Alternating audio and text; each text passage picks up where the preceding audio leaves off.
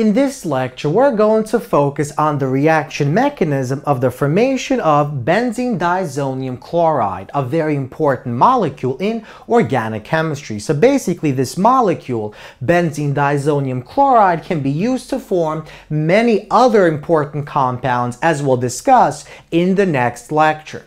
So let's begin by looking at the general overview of the formation of this molecule, and we begin with the benzene molecule. So if we take benzene and we mix benzene with nitric acid in the presence of sulfuric acid, we form nitrobenzene, and we actually discussed the reaction mechanism to this reaction in a previous lecture. Next, if we take nitrobenzene and we mix it with ethanol and this reactant, we produce the aniline molecule, which is basically a benzene ring that contains an amine group. Now, if we take the aniline and we react it with HONO, nitrous acid, in the presence of hydrochloric acid, we basically form the benzenediazonium chloride, the final product. So let's discuss in closer detail the reaction mechanism of going from this aniline to the benzenediazonium chloride. And the reaction mechanism is shown on the right side of the board. So let's begin with the first step. In the first step, we basically take our hydronium molecule, which is present within our hydrochloric acid solution, and this hydronium molecule reacts with our nitrous acid. Basically, the lone pair of electrons on the oxygen of the nitrous acid that is attached to our H takes an H atom, another H atom from the hydronium molecule, and the purpose of this is to create a good leaving group.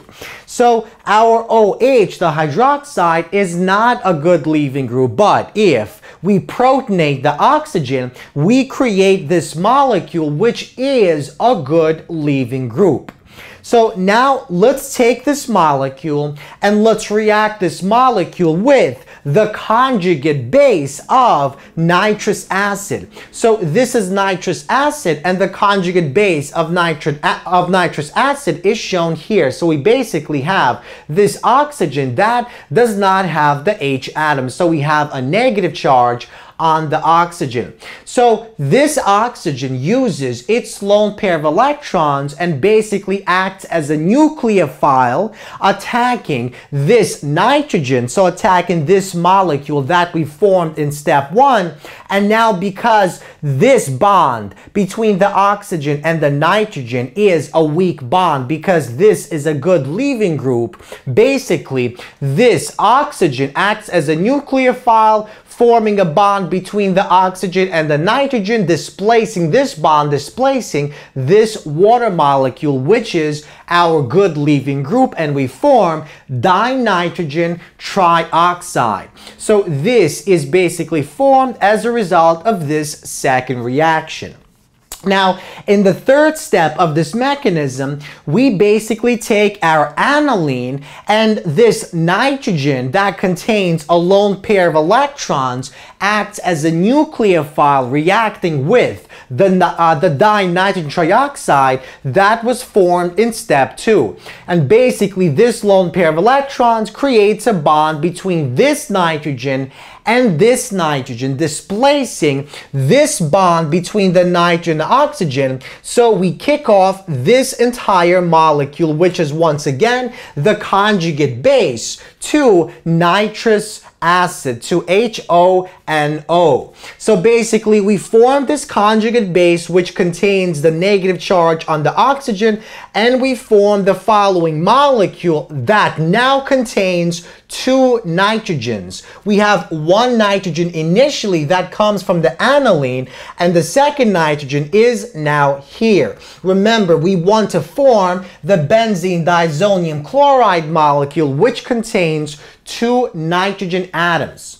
So basically, what we have to do is we have to remove these 2 H atoms, and then we have to remove this oxygen, and we will be left with the benzene ring and the 2 nitrogens.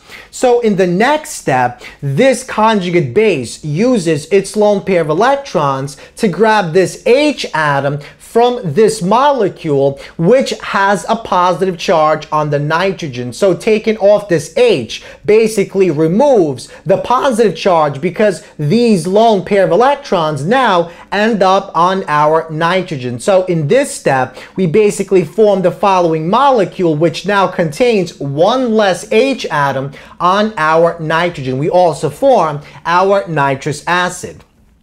So now we have some HCl floating around in our solution, and the HCl can be used to basically protonate the oxygen atom attached to our nitrogen. So why in the world would we want to protonate that oxygen? Well, basically we want to remove that oxygen. So if we convert the oxygen into water by adding two H atoms onto that oxygen, we can displace that water molecule. So that's exactly what we're going to see, what we're going to do, as we'll see in just a moment.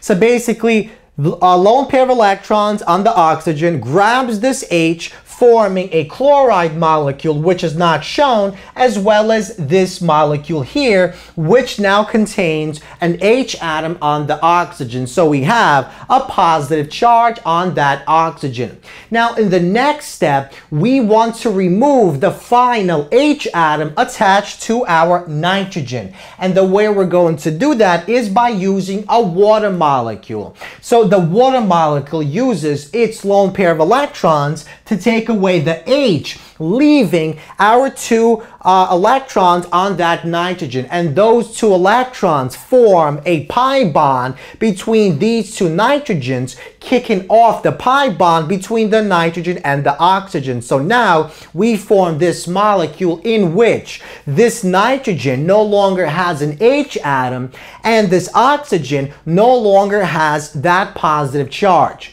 In the next step, we once again take our HCl molecule, and the HCl molecule basically protonates this oxygen here. So the lone pair of electrons on the oxygen takes our H, forming a good leaving group, the water molecule, as shown in step 8. So basically now in the final step, what happens is these two electrons create a second pi bond between these two nitrogens, kicking off this leaving group and forming the final product, our benzene diazonium. And because we also have the chloride molecule floating around, and the chloride has a negative charge, it basically floats next to this nitrogen, which contains our positive charge. So this chloride approaches the nitrogen because it has a positive charge, and this entire complex is known as benzene diazonium chloride. Now, this is a very useful type of compound because from this compound we can form many other important compounds, as we'll see in the next lecture.